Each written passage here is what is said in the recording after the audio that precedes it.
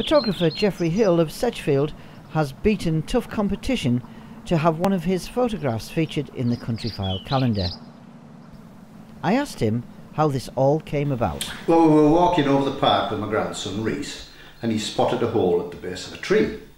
So he said, "Grandad, what's this?" And I said, "Well, it looks like a mouse's nest." So we investigated it, and what we tied when we were looking, there was a mouse, and she peeped her head out of the hole. So I was gobsmacked with that myself. So I'd forgot about it on that year, but the next year I went, which is 2009, I went back to investigate the hole.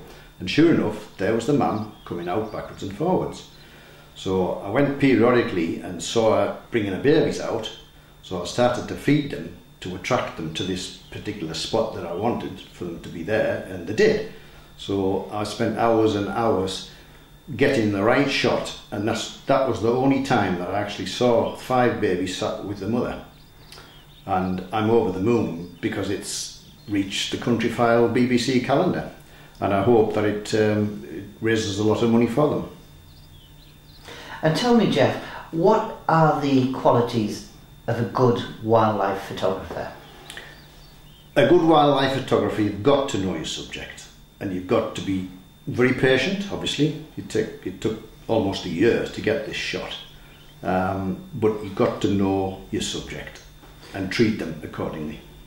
And would you say this is your biggest success to date? Yes, it will. Yes, it will be. Yes, yeah. And what other things have you managed to capture around Hardwick Country Park? Well, virtually all the indigenous wildlife, kingfishers, hares.